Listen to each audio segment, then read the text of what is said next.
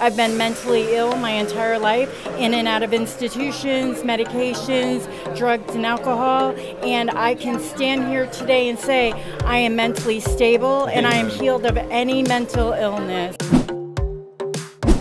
Night 5 of the revival, and the testimonies continue to roll in. Here we have Tina Dale with us.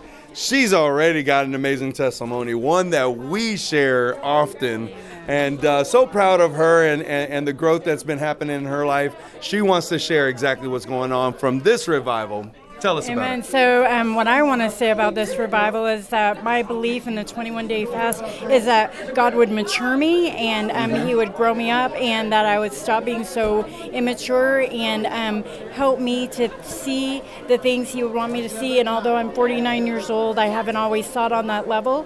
I've been mentally ill my entire life, in and out of institutions, medications, drugs, and alcohol. And I can stand here today and say I am mentally stable and I am healed of any mental illness. Amen. So, and with Stacy, with the LOL, the very first one she put on is the one that intersected with my life, and literally God wrecked my life. Wow. Well, you know, in the natural, I think it's easy to identify those that we know have some sort of mental illness. And I can say this about Tina. I have seen her completely restored and zero signs of any issues mentally. She is a godsend to this ministry, a godsend to all those that know her. She is a light in every single room. So, Tina, I'm so proud of you. I'm proud to be your friend and to know you personally, especially with your testimony. It's so powerful. God is still in the miracle working business. He's doing it here.